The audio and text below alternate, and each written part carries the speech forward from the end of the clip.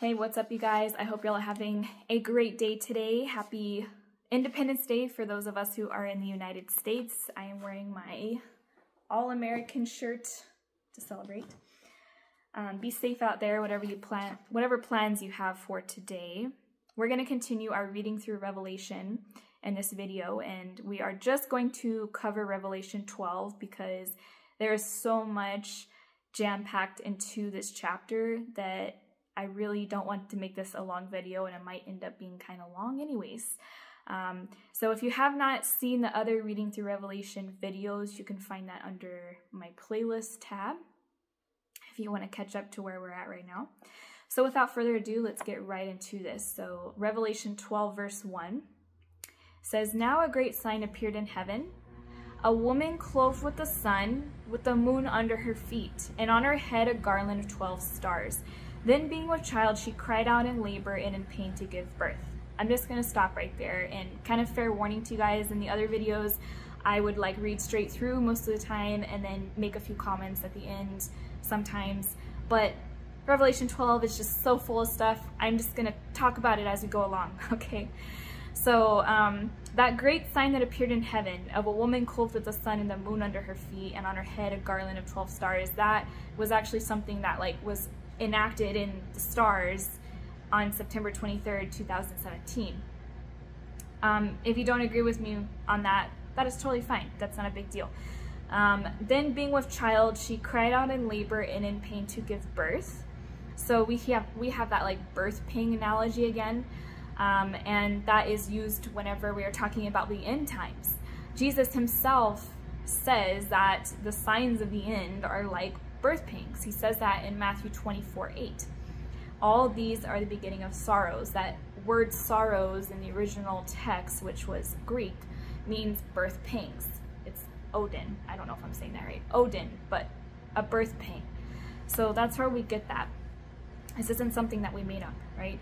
So the signs of the end are becoming more frequent. They're becoming more intense, just like birth pains do. So back to this sign, this great sign. The woman here, the woman clothed with the sun, that represents Israel. And here we also see that she has a garland of 12 stars on her head. That would be the 12 tribes of Israel. So starting in verse 3, it says, "And another sign appeared in heaven." So we have the sign of the woman, and then we have this other sign, a great fiery red dragon having 7 heads and 10 horns and 7 diadems on his heads. His tail drew a third of the stars of heaven and threw them to the earth. And the dragon stood before the woman who was ready to give birth to devour her child as soon as it was born.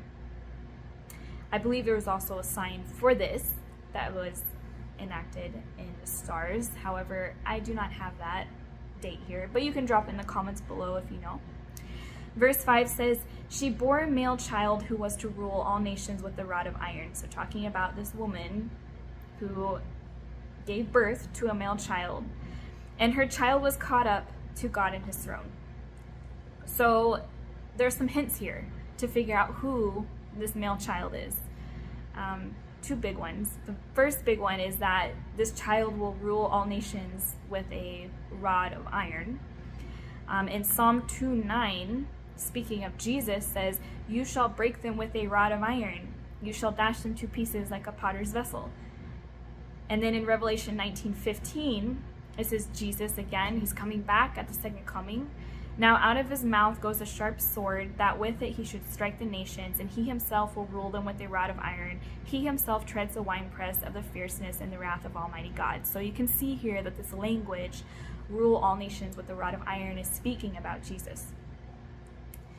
Revelation 2:26 through 27 is Jesus speaking to the church here. It says, "And he who overcomes and keeps my works until the end, to him I will give power over the nations. He shall rule them with a rod of iron, and shall be dashed to pieces like the potter's vessels, as I also have received from my Father." You can see it's like literally that exact same language over and over again, ruling them with a rod of iron, ruling the nations. Dashing them to pieces like a potter's vessel. That's exactly what is stated here in Psalm 2:9. So that is Jesus speaking to the church. And he says, to he who overcomes. And who's an overcomer? Of course, we use scripture to define scripture. And 1 John 5:5 says, who is he who overcomes the world but he who believes that Jesus is the Son of God? So clearly, these that overcome are the believers, the church. This is in one of the letters that was written to the churches at the beginning of Revelation. So we who believe in Jesus will rule and reign with Christ with that rod of iron. So you can say here also that this child can represent the church. And the other thing is, here at the last part of verse 5 in Revelation 12, it says, and her child was caught up to God in his throne. And that word caught up in the original text is harpazo, which is to seize, catch up, or snatch away. And that is the same word that is used to describe the rapture of the church in 1 Thessalonians 4. And that's actually where we get the word rapture from, because that is what it is in the Latin text, is rapturo. So that's how we got our word rapture. So the rapture is in the Bible. The word rapture itself is not in the English translated Bible, but you can see that it is an actual event. So you can call it the rapture, the harpazo, the catching away, whatever it is, it's describing a event, and it's the same event. Okay, so verse 6, then the woman fled into the wilderness where she has a place prepared by God that they should feed her there 1,260 days. We'll come back to that number in a few minutes. And war broke out in heaven. Michael and his angels fought with the dragon, and the dragon and his angels fought, but they did not prevail, nor was a place found for them in heaven any longer. So the great dragon was cast out, that serpent of old called the devil and Satan. So here it just straight out tells us that this dragon is Satan.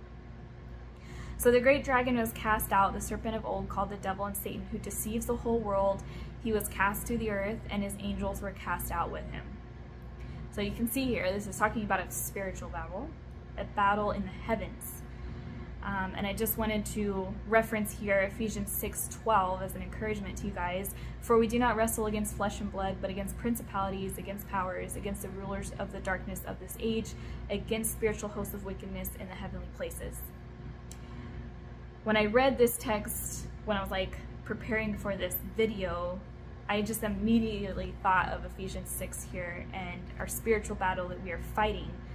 Because, I mean, of course, like, we are wrestling with a spiritual battle, we know that, but sometimes we have to remind ourselves on a daily basis that that is the case. You know, we're not fighting the person that's our coworker necessarily, it's the spiritual battle. So the dragon here, of course, is Satan. His angels are the demons, which are represented by a third of the stars and the signs of the dragon. So going back to the beginning of chapter 12, 1 Timothy 4:1 says that the Spirit expressly says that in the latter times some will depart from the faith, giving heed to deceiving spirits and doctrines of demons. That's another thing, because this is, like I said, a spiritual battle. So we have a lot of this in the end times where there are many people who are turning to like New Age religion and things like that. And those are doctrines of demons. So we have to be very, very careful about what church we are going to and how we are like studying scripture, that we are being very biblically sound, that we have biblically sound doctrine, and we're not just like watching YouTube videos. I'm speaking to myself here too. Not just watching YouTube videos and just assuming that everything that person says is 100% correct. You always go back to scripture and make sure that it is doctrinally sound. So anyways, done with that point. Let's move on to verse 10. Then I heard a loud voice in heaven, now salvation and strength in the kingdom of our God and the power of his Christ have come. For the accuser of the brethren, who is Satan, who accuses them before our God day and night, has been cast down. And they overcame him by the blood of the Lamb, the blood of Jesus, and by the word of their testimony, and they did not love their lives to the death. So these are speaking of the tribulation saints here, because it's saying they did not even love their lives to the death, which is the key here, that the tribulation saints will have to make that choice whether they are going to pledge allegiance to the Antichrist and the Antichrist system during the tribulation period and take that mark of the beast, or are they going to stay true to Jesus and be martyred for their faith? So this is speaking of those tribulation saints. Verse 12, therefore rejoice, O heavens, and you who dwell in them. Woe to the inhabitants of the earth and the sea. For the devil has come down to you, having great wrath, because he knows that he has a short time.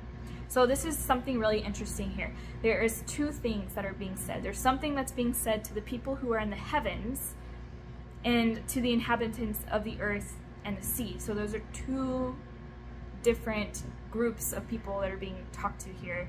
So we have to distinguish. Who is in heaven? That would be the church. At this point, we've already been raptured, so we are rejoicing in heaven. The inhabitants of the earth and the sea, who is that? Those are those who are left behind after the rapture. So the tribulation saints, or those who are, you know, pledging allegiance to the Antichrist and taking the mark of the beast, those are the ones who are the inhabitants of the earth and the sea, those who are left behind. And it says, woe to them because of all of the wrath of God that is being poured out into the world during this 7-year tribulation period. Okay, so verse 13 says, now when the dragon saw that he had been cast to the earth, he persecuted the woman who gave birth to the male child. So once again, we see that woman who's Israel. He's persecuting Israel.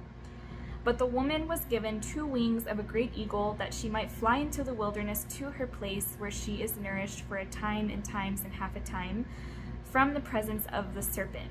So I just want to stop here and talk for a little bit about this timing. Like, what is this time, times, and half a time? And how does this relate to that 1,260 days that was mentioned a few verses ago? So first, let's read Matthew 24, and it's going to be verses 15 through 22. So this says, therefore, when you see the abomination of desolation spoken of Daniel the prophet, standing in the holy place, whoever reads, let him understand. Then those who are in Judah flee to the mountains. Let him who is on the housetop not go down to take anything out of his house, and let him who is in the field not go back to get his clothes. But woe to those who are pregnant and to those who are nursing babies in these days, and pray that your flight may not be in the winter or on the Sabbath.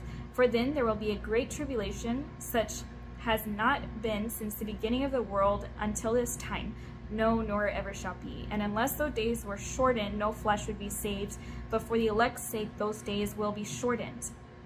So I wanted to read all of that to you guys. Once again, this is Jesus speaking to the disciples about what the signs of the end are going to be. And so he's saying that there is a point where there's going to be abomination of desolation spoken by Daniel the prophet. So we're going to go read Daniel right now where that's mentioned, so we can see like what that is. What is the abomination of desolation here? But he's saying that when that happens, flee.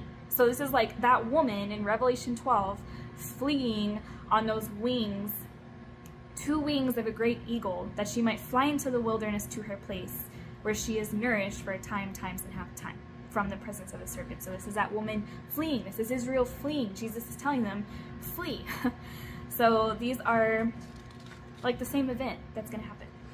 Okay, so just really quick, time, times, and half a time is 3.5 years. So this is the midpoint of the 7-year tribulation. The total amount of time for the Great Tribulation is 7 years. And then that midway point would be 3.5 years. And we're going to see that here as well in Daniel here in a second. So those 1,260 days is equal to 3.5 years. So we saw that. I'll go back and read that verse right now. But 1 biblical year is 360 days. It's not 365 days, it's 360 days. Okay, let me go find that verse. So this is Revelation 12:6. Then the woman fled into the wilderness where she had a place prepared by God that they should feed her there 1,260 days. So this is the same amount of time. This is 3.5 years. It's the same thing here. The woman is fleeing into the wilderness, right? Okay, so Daniel 9:27. We're going to read that and then Daniel 12 as well. So Daniel 9:27 says, "Then he shall confirm a covenant with many for 1 week." That 1 week is a period of 7 years, just so you guys know.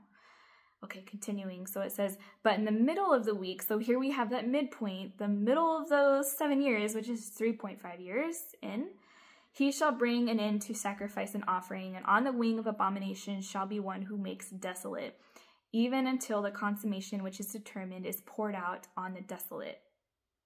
Okay, so like I said, that 1 week is 7 years, and then that midpoint would be that 3.5 years. So that's that 1,260 days or 3.5 years in the middle of the tribulation period.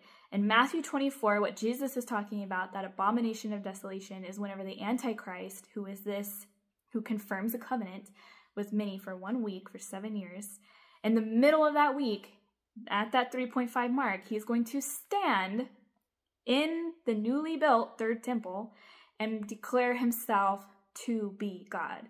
So that is that abomination of desolation, and that is when Jesus is like, flee as fast as you can and take nothing with you. Do not turn back to get anything, and flee. And there will be a literal running away. The Israelites will run away and they will flee. And then God will supernaturally protect them during the rest of the tribulation period. So let's go ahead and read Daniel 12:1 as well. "At that time Michael shall stand up, the great prince who stands watch over the sons of your people, and there shall be a time of trouble, such as never was since there was a nation, even to that time. And at that time your people shall be delivered, everyone who is found written in the book." And so this language, this is a time of trouble such as never was since there was a nation, even to that time, is also in Matthew 24. Let me turn there really quick because I don't have that written down. Matthew 24:21. Did I read it? Did I have it already on here? I think I did. I did. Okay, it says, "For then there will be a great tribulation such has not been since the beginning of the world until this time, no, nor ever shall be." Like literally like the exact same wording here. So this is talking about the tribulation period. I just wanted to throw Daniel 12 in there. It is amazing how when you start studying scripture, how much you catch like this. Scripture is meant for us to dive into and digest like this. And Daniel and Revelation are the perfect Bible study to do together, by the way, if that's something that you're interested in doing, because a lot of this goes hand in hand. You will see the same language over and over again in both of them. Okay, so verse 15 of Revelation 12 says, "So the serpent spewed water out of his mouth like a flood after the woman." So the woman flees, right? And then this happens. "That he might cause her to be carried away by the flood. But the earth helped the woman, and the earth opened its mouth and swallowed up the flood which the dragon had spewed out of his mouth. And the dragon was enraged with the woman, and he went to make war with the rest of her offspring, who keep the commandments of God and have the testimony of Jesus Christ." So you can see here that God supernaturally protects the Israelites. Satan goes after them. He cannot get them, right? He cannot prevail against them, but he goes to make war with the rest of her offspring. He's very upset, right? So he's like, I'm just going to go get like whoever I can at this point. And it says, "These are those who keep the commandments of God and have the testimony of Jesus Christ." So this is like very similar language to the tribulation saints that we saw here earlier in Revelation 12. Let me go find that verse here. Where is it?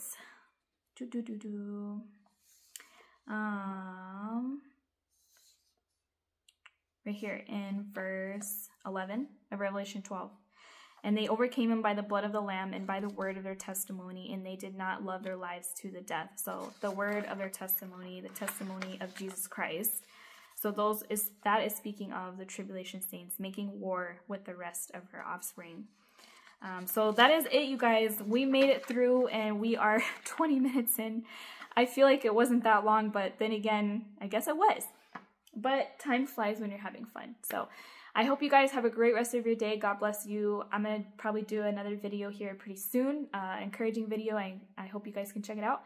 But I hope you guys have a great rest of your day and enjoy this Independence Day if you're here in the United States. And I will see you in the clouds very, very soon. And guess what, you guys?